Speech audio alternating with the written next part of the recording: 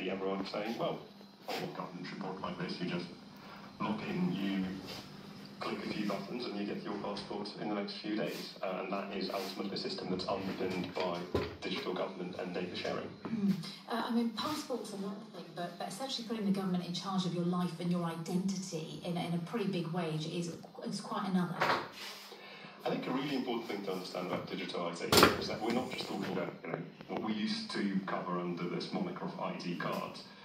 Digital ID is about, yes, proving that you are who you say you are. It's also about connecting different types of information that we have around you to make your life better, more convenient, and to put you in control of that data so that you actually see what we know about you and can correct errors, can receive services based on this.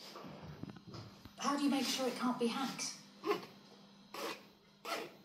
As with everything, cybersecurity is really important, but knowing what we have, knowing where it is, and being able to put in place those protections is how you do this. And again, this is something that digital professionals in government and outside of government do day in and day out. Okay, Alan, if we can come to you next. Alan Miller, founder of the Together Group. What do you make of that? It's very interesting that the Tony Blair Institute's answer to so many problems is let's get digital ID. I think there are numerous issues. We've seen, firstly, that concerns that the public have about two-tier policing and monitoring or suspending areas for protest. The concerns around digital ID of tracking, surveillance and monitoring. We've seen debanking because of political